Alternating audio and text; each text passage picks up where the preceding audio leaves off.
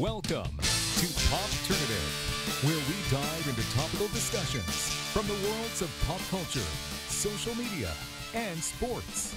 Here is your host, Peter Remoliotis, aka PD Beats.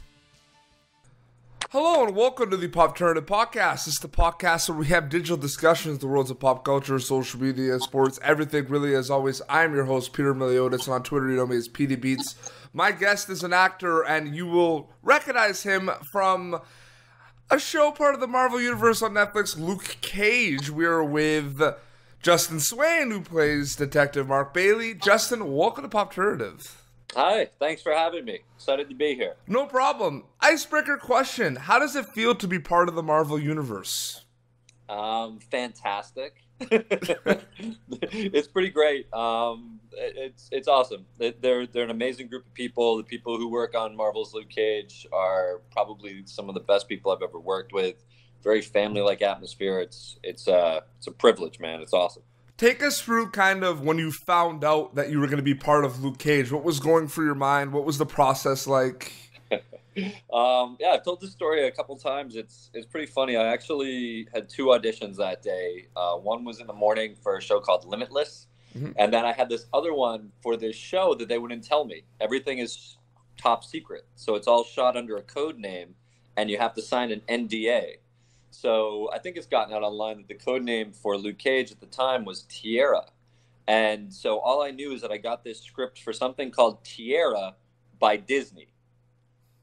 So I thought it was a princess show. I didn't know what it was. and then I went into the audition because earlier that day I really bombed the other audition. I was terrible, and I was just so bummed and angry. And I was like, all right, well, I'm going to go in and I'm going to do this audition for Tierra. And when I went in to do it, I was kind of feeling a little devil may care. I really love the casting director, Julie. She's incredible. And I was really comfortable. And I did the audition, and I was kind of loosey-goosey and having fun with it. And she was like, okay, that's really great. And she's like, have you ever done a Marvel show or a Netflix show? And I said, no. And she said, okay, well, maybe you might. And I was like, I hope so. And then I left, thinking that went pretty well. And then I was actually heading up north with my wife. I think it was Labor Day weekend, and we were in a convertible, and we were going on the highway, and my agent called. And all I heard him kind of say was, you got it. And I was like, what are you talking about? And he got it confused. He was like, the Limitless audition. And I was like, no, you got to be kidding me. I was terrible. And he's like, no. And I was like, my wife, my amazing wife named Amanda, I said, pull over. I can't hear what my agent is saying because the top was down. And he said, no, you got the other one, the thing, but I don't know what it is. And we looked it up and found out it was a code name for Luke Cage. And I was like, that's amazing. And then I got a message in my inbox welcoming me to the Marvel Cinematic Universe. It says you're now a part of the Marvel Cinematic Universe. Unbelievable. Yeah, and then that was super exciting, and everything kind of went from there. It's really, really happy. And there's so many layers of the Marvel Cinematic Universe. You know, there's the movies in the theaters, there's the shows, and you know, there's so many people that are a part of being. So many people that are able to be a part of the Marvel Universe. You know, we've had Michael Nathanson, who's in The Punisher, on the show. Yeah, he's great. He's awesome. Talk a little bit about. There seems to kind of be not just like the Luke Cage people are tight with each other, but there seems to be like cool relationships between people of different Marvel parts of the different Marvel universe. Yeah, I mean, I never ran into Michael Nathanson. I've never met him face to face, but there are these gigantic sound studios in New York where they're filming this, and they'll film a couple shows at the same time, and like some of the crews crossed over and everything. So there is this sense of like crossover, and you could be walking down the hallway and run into like Jessica Jones while you're shooting Luke Cage.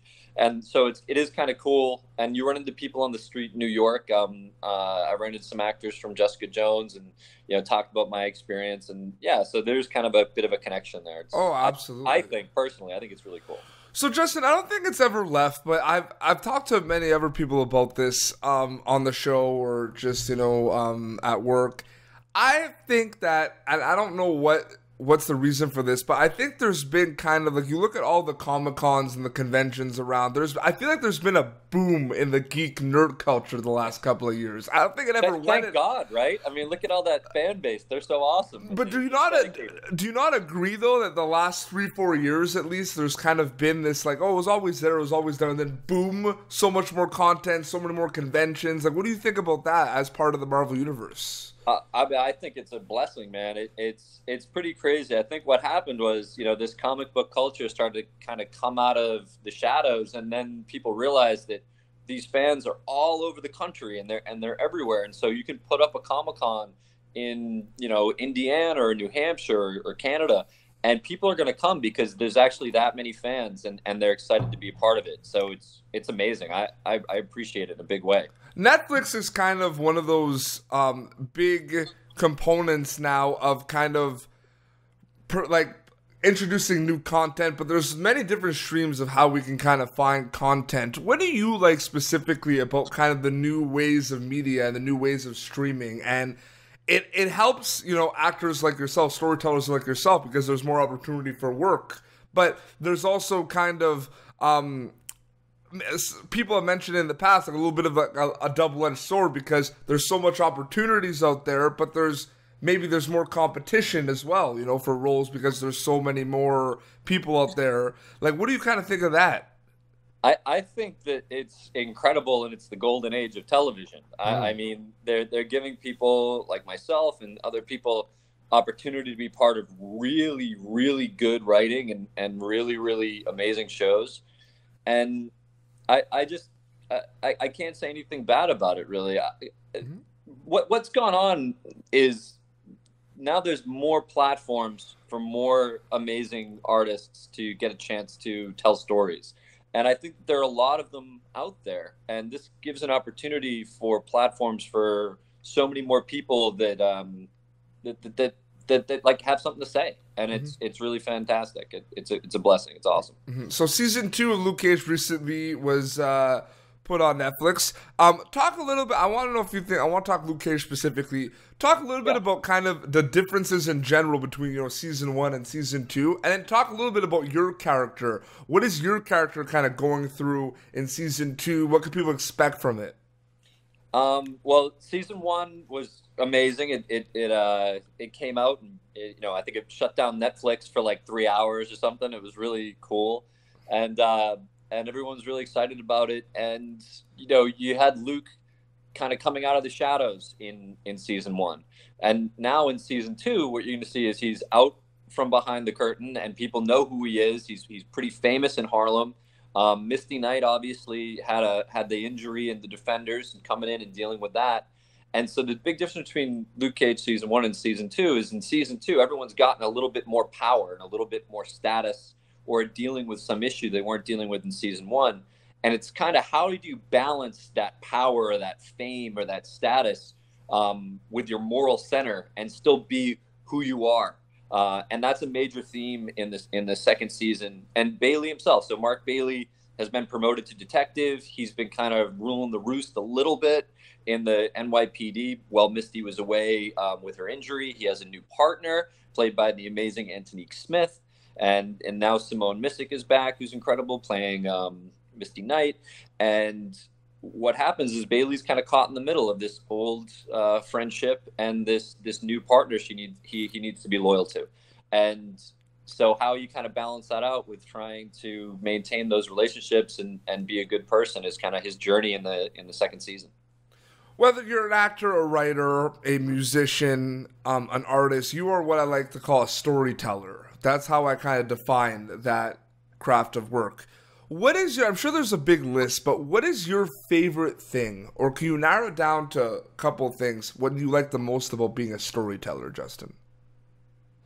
I keep telling people this, and it keeps coming up in my interviews I've been doing around Luke Cage this year. I get to live in an imaginary universe with such depth and creativity, and be a part of that universe like every single day. It's like playing cops and robbers at the highest level with all the bells and whistles.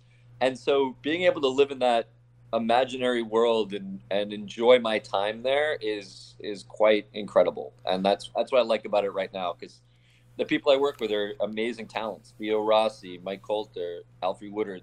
They're all incredible, talented people, and it's just amazing to be there watching and learning from them.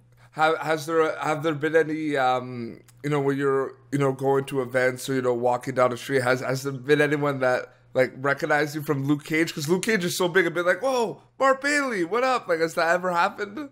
There's between the first season and the second season, I think my character grew a little bit more, which is really cool that they were able to include me that way. And so from the first season, I kind of get the, wait, why do I recognize you look from people? And it was really cool because I went to an event in DC that was a premiere of the second season. And so there's some real hardcore fans there. And that was really one of the places that I was recognized from season one for the first time, where somebody was coming out of the men's room and he was coming in and he did a double take. And then I saw him go over to his wife and he's like, do you know who that is? And I was like, this is the neatest thing ever. And then when we walked into the second season premiere, a lot of people, the critics and everything, had gotten a chance to watch the show prior to that. So they knew who I was from the second season. And it was neat. Like a few people, there was some people who knew who I was and they said, come over, take pictures with me. And I was like, this is really, really cool. This is really awesome. Oh, absolutely. It's funny because we had Ryan Sands from Marvel the Universe, Marvel's The Runaways on the show. And he was talking about, everywhere he go, like when he goes somewhere, there's always someone that like recognizes him and says, whoa, the Runaways and everything. And we talked about the rules of like, because he's like, it's amazing, and it's part of like my job to always be like there to take photos and talk to fans. It's like it's your duty almost, right? But we said it was like the one place where he thought that was a little offside was if someone like came up to him in the urinal or the bathroom, which I thought really, he's like, dude, anytime, just wait outside, I'll be there. But when I'm in the washroom, that's a little different. Yeah, I mean, what's really funny is, so I worked on The Post, Steven Spielberg's The Post. I played Neil Sheehan, and I was on set for only a couple days. It was awesome to be with that talented group of people as well. And I was getting a ride from a table read at Luke Cage to the set to do a makeup test. And the driver, I was like, so what's it like working on this film with all these like iconic people, Meryl Streep, Tom Hanks, Steven Spielberg? He said, they're great. They're down to earth. He goes, I ran into Tom Hanks in the bathroom. And I talked to him in the bathroom. And I was like, oh my gosh, that's really cool. Nice guy talked to you in the bathroom. And then this is no joke. I got there. I got out of the car. The people came over to walk me in. They said, do you need anything? I said, yeah, can I just, hit the restroom real quick before we go do the test? And I walk in, and no joke, guess who's walking out?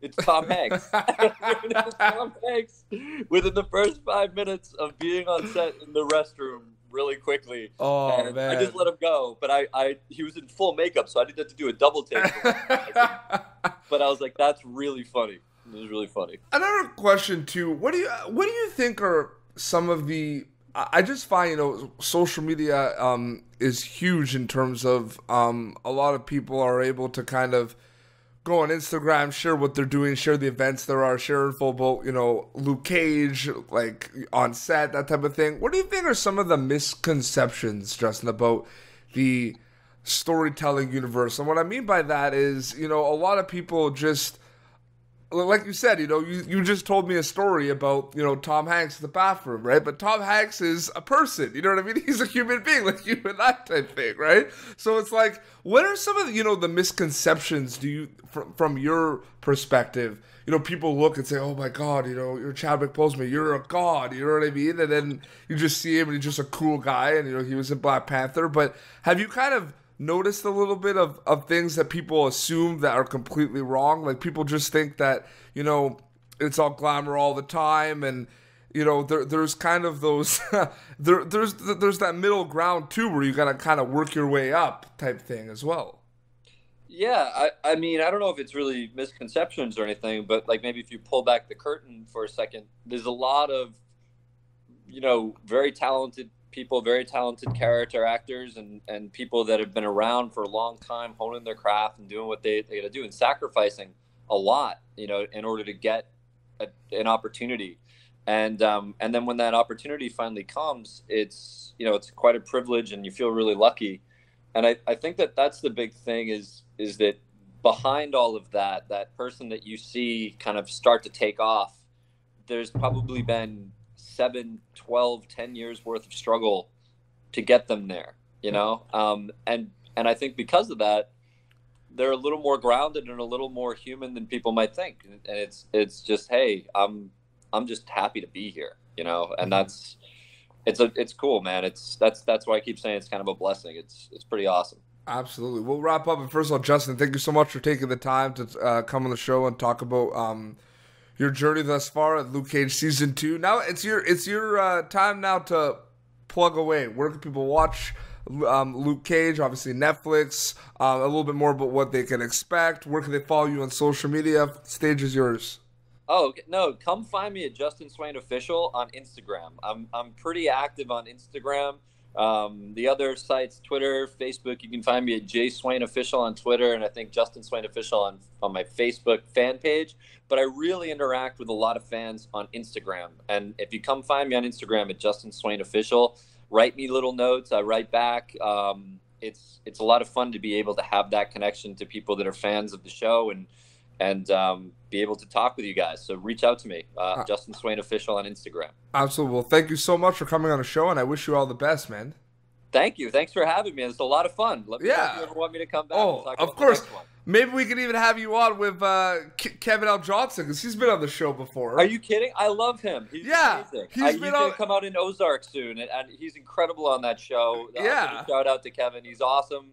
Yeah, that'd be awesome. I'd love to be on the show with him. No, absolutely. Well, awesome. Well, this has been Popternative, youtube.com/Popternative for the video episodes of the podcast. Now, if you just want to listen to us and maybe not see us on camera, Spotify, iTunes, the audio versions are there anywhere you listen to the podcast. Until next time, this is Justin Swain and Peter Beats signing off. Thank you for tuning in to Popternative. Make sure to check out our past episodes of Popternative on YouTube. Be sure to like Popternative on Facebook and follow us on Twitter.